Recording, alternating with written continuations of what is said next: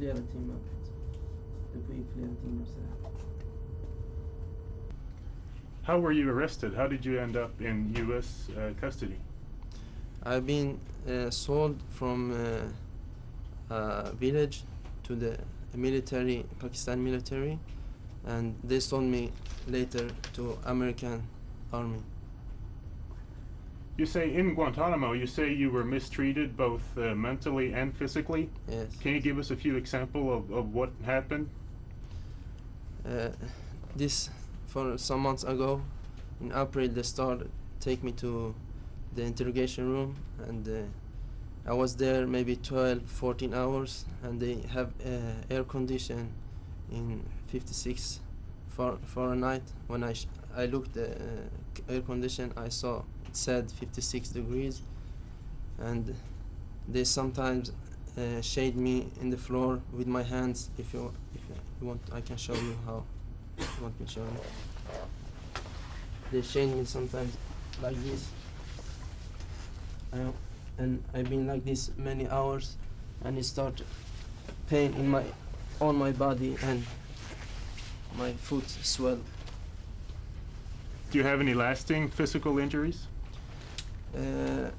I think it's in my left foot.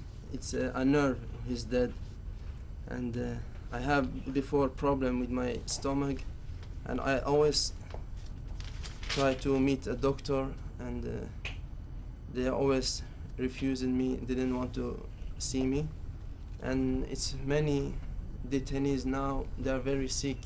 A lot of them is very sick and have problem with their stomach and other disease, but it's not the US Navy who decide who get medicine. It's the interrogators who decide who gonna get medicine and care, medical care. What did they ask you in the interrogation room during these hour-long interrogations?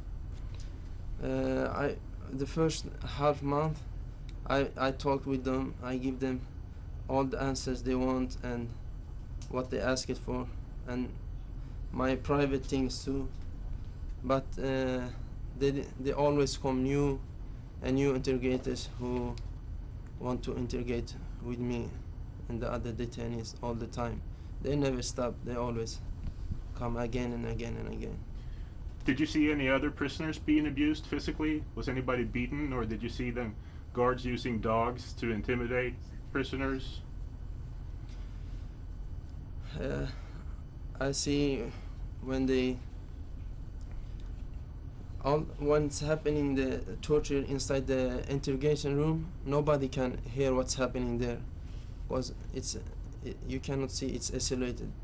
But sometimes you can hear some people screaming and like that, but you can never see what's going on there. But they have always camera inside and know what's happening there. What are your feelings right now against the United States, and will you be pressing charges? Yeah, I'll be very shocked when I meet the Americans and how they treated us. Because before, when I was looking at movies, and I know how American was, they always fight for the right, and they have humanity and rights and lot of things. But when I was there, living there with 2.5 years, it was other picture I get from them.